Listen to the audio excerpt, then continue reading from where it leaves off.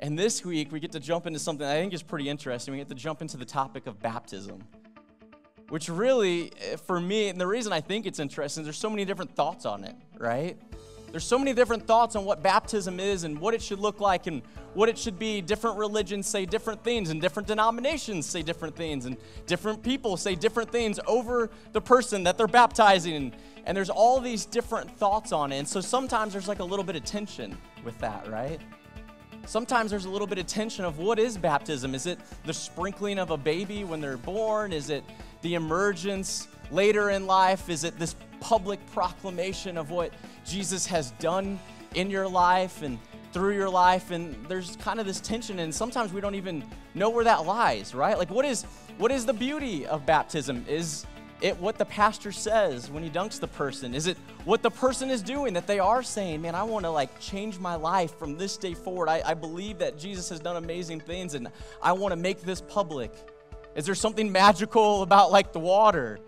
Like, what is it? And so it creates like this tension. But I think no matter what, we also understand that there's like a certain amount of sacredness to it. There's like a certain amount of beauty in the symbolism that is baptism. That there's like something that's being washed away, there's something that's being made new, that there's something different when you come out of the water. But what does this whole idea hinge on? It hinges on Jesus. Like everything rests on Jesus. It's all about Jesus.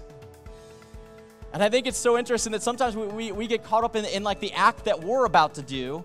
And that's amazing. I'm so grateful that there's so many of us in here that will eventually get baptized, right? There's a lot of us in here that have been baptized. There's several of us in here that will be baptized in a couple weeks. There's some of us in here that are still in kind of deciding mode, which I hope that this opens up something in your heart and you think about it. But we get so caught up in the act that we'll do or we did, and really, it has nothing to do with what we will do or what we did. It's all about Jesus. He does like this interesting metaphor with Noah being saved, right? And who saved Noah? God did. And he used this object of water for like a cleansing of the earth and ultimately for salvation with Noah. But the idea is not that baptism saves, right? Baptism saves in the sense that it shows that you believe in this, that you want to take that step, that you have given your life to Christ. But it's really the representation of God saving us. It's really the representation of Jesus saving us. It's really something that happens within our soul. Like we should be baptized, right? We should follow the simple understanding. I'm always under the impression that if Jesus is willing to do it, you should do it too, right? If Jesus thought it was a good idea to be baptized, you should too. But number one, you should fully understand what you're doing. You should understand that this is a moment of life change. This is a moment of soul change. This is not simply a moment where I'm going to be dunked into some probably freezing cold water, but this is a moment where my life will forever be changed. Man, it is not so much about the baptism. It's not so much about the being dunked in the water. It's not so much about the sprinkling of the water. It's not so much about the words that are said while you're dunked in the water and how long you're dunked, because sometimes people need longer. Like, it's not about any of that. It's about how does your life change when you come out of the water. In many ways, he's saying you can be baptized all day long. That's great. But if your life doesn't change, what's the point?